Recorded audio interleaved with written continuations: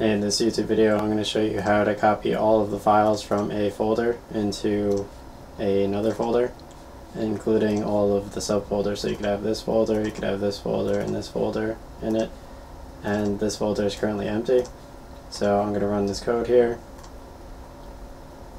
And now this folder has all the folders and all the files in their respective spots. So this is basically using Xcopy, and it's using C, which ignores errors. It's using Y to suppress if you want to overwrite,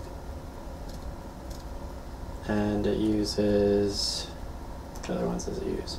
It uses I, which if the folder doesn't exist, so say I just delete this folder here, if the folder doesn't exist, then it will create the folder in wherever my target folder is. So it'll create the folder and then it'll put all the files in there anyway if the folder doesn't exist.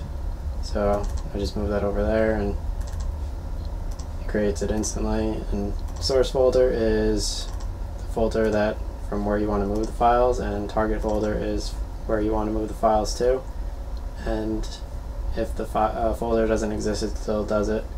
And I'm doing this with Excel, so you can basically copy this code from my website.